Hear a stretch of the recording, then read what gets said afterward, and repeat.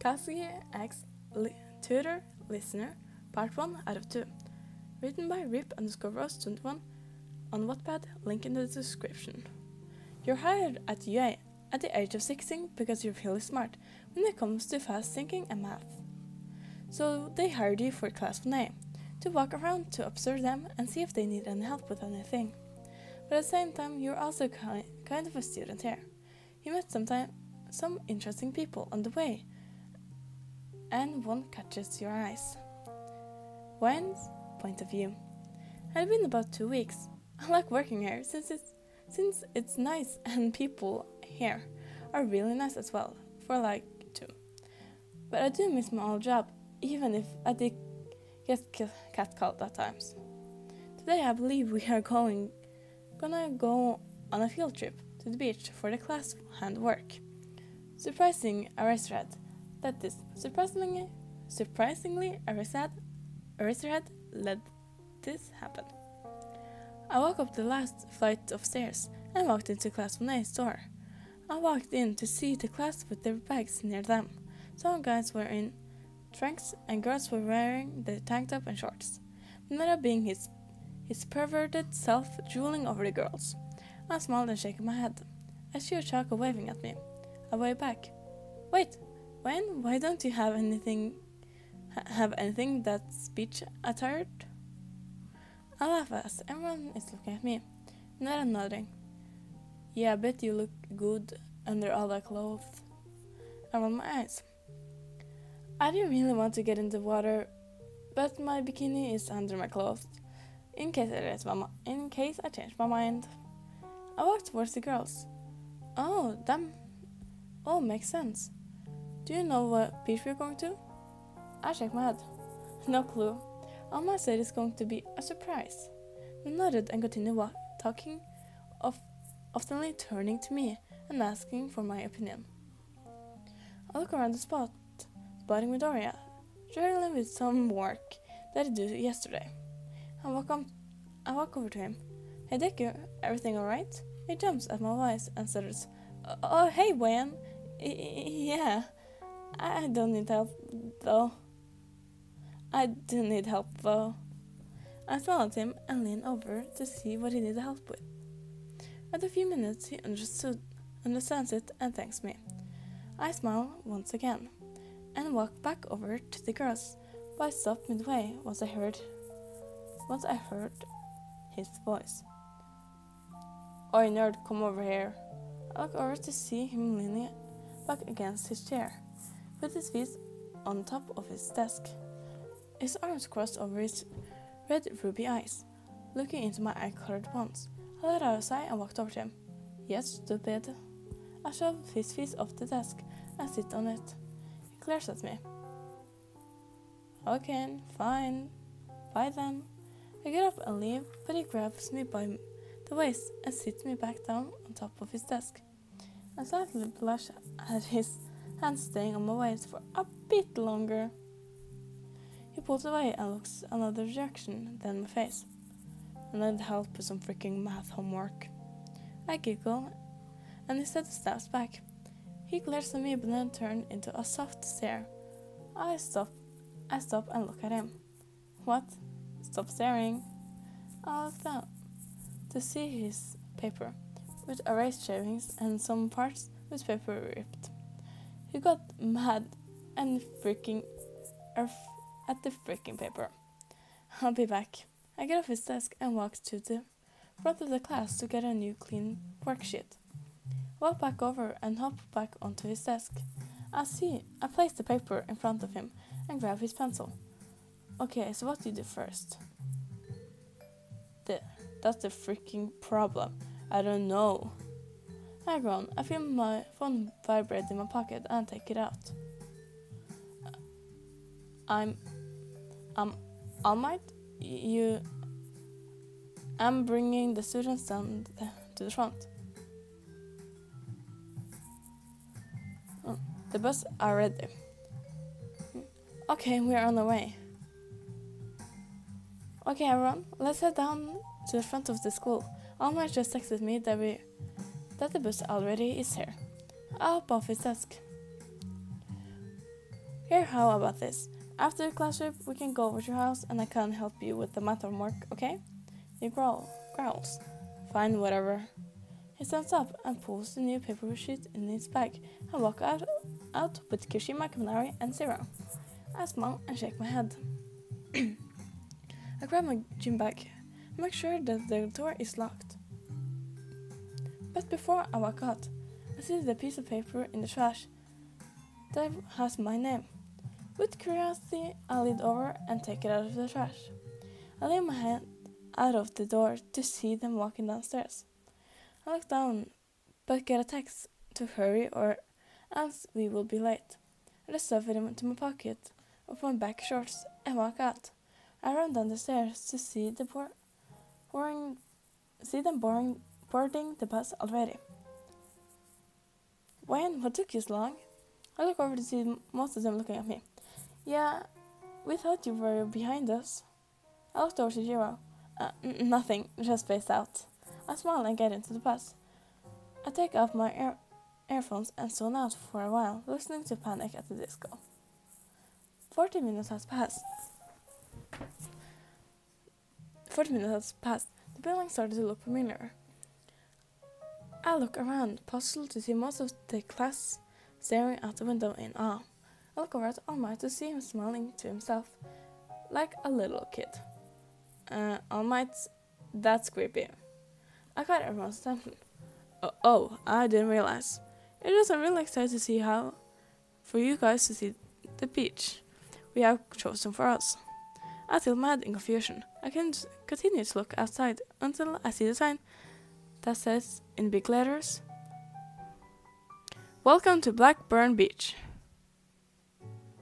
My eyes widen and the bus comes to a stop. I grab my bag and run past my friends. I jump over to a wall that bordered the sand from the concrete. Wayne, wait for us! I stop for a second before I start running again, as most of the class starts running as well. I come to a stop at the beach. It's nearly empty, and I smile while covering my mouth and my other hand in my hair. Wow, the beach is so cool! Look, the water is so clear. Oh my god, look at those fishes! I let my back fall to the floor. What the frick is wrong with you? I propose to see Alma walking this way, and I smile bigger. How did you find this beach? He sets down the beach umbrella and collar. I made a few calls. Eventually, everyone has already settled the towers down. They put on sunscreen. The girls took off their shorts and tank tops. The guys now shirtless. Wayne, why were you so happy in the bus? And then look at Ashiro. I used to live around here. Every day after school I would come to see my big brother. I looked down at the necklace he gave me and smiled. Oh, that's so sweet. I laughed. Yeah, you see that little island not far from here? We would go there. We made a little hut and we would bury a capsule. He made a promise that once we saw each other again, this would be the first place we went. That's so manly. I laughed again. Does that mean we're going to see your body? Soon after Nera said that, he was deep down in the sand, with Bakugou standing over him, with a pissed face and smoke in his hands. Shut up, perv! I rolled my eyes. Do I have to? All the girls yell, yes! I shake my head, but grab my gym. I'll be back. I'm going to change into, like you said, beach attire. Walk over to the restroom and change into. There's a picture here. I neatly folded my back long sleeves shirt that had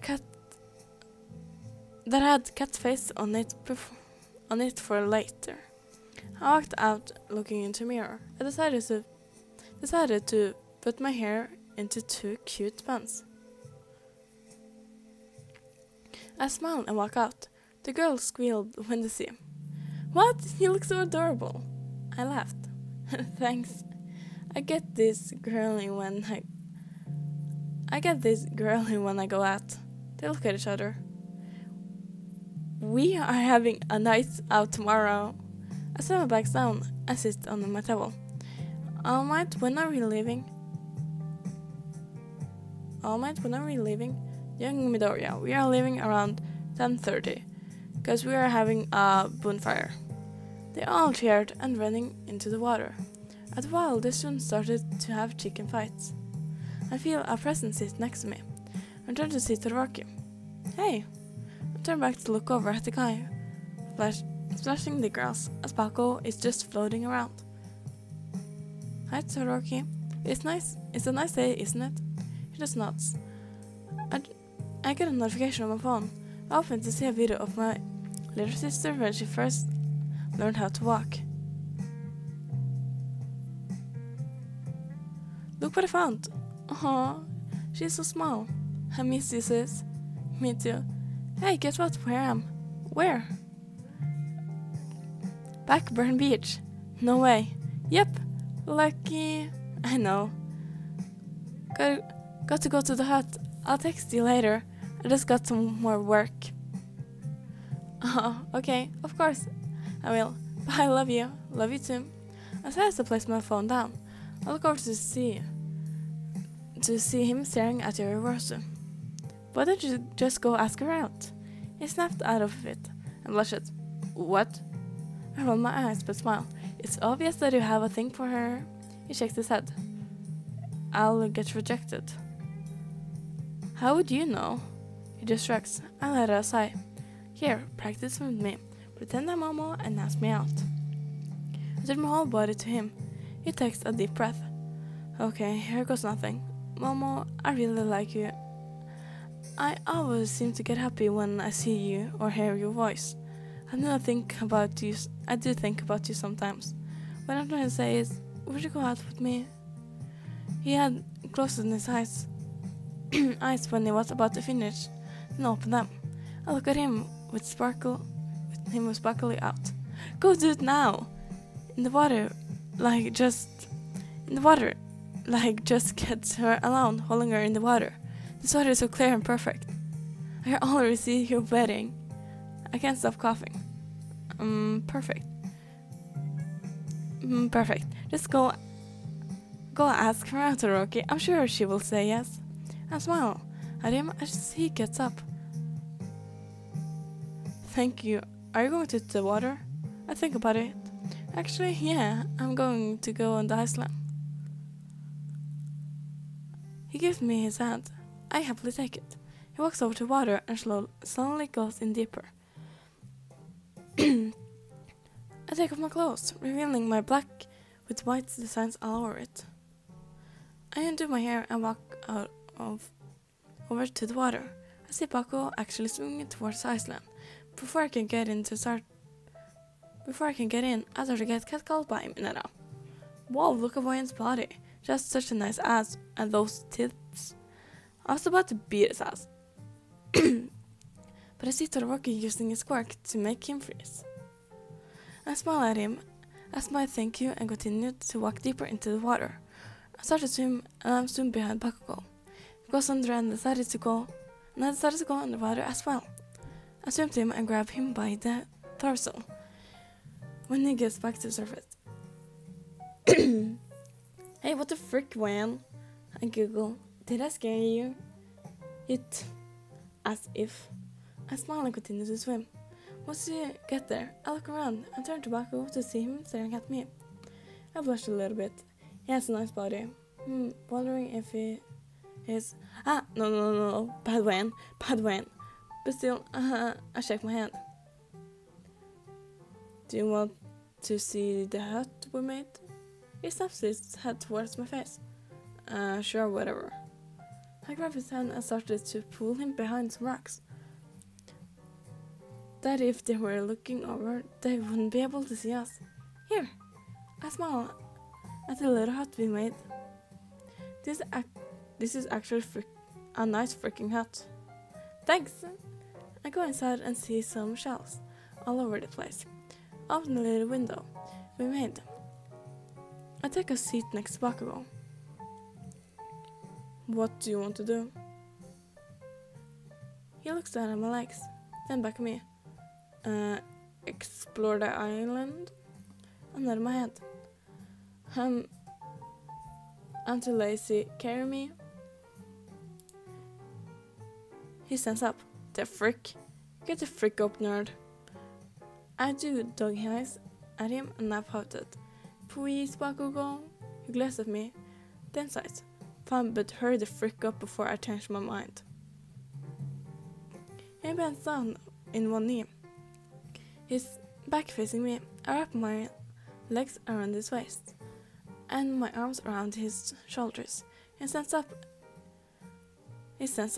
and his hold on my tights almost touching my butt to hold and support me up. He starts to walk deeper into the island and begin to point at things I remember from when I was a little girl. I still see a huge rock. Oh my god, go to that rock! He rolls his eyes. He rolls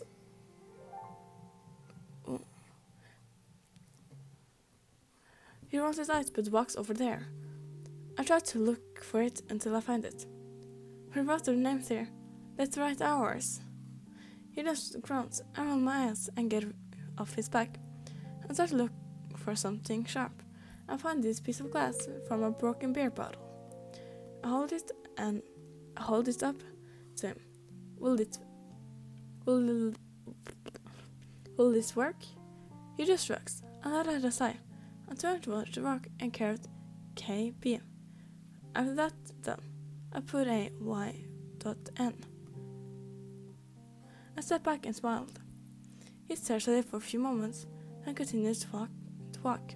I lift the glass and run after him. I run and hop on his back.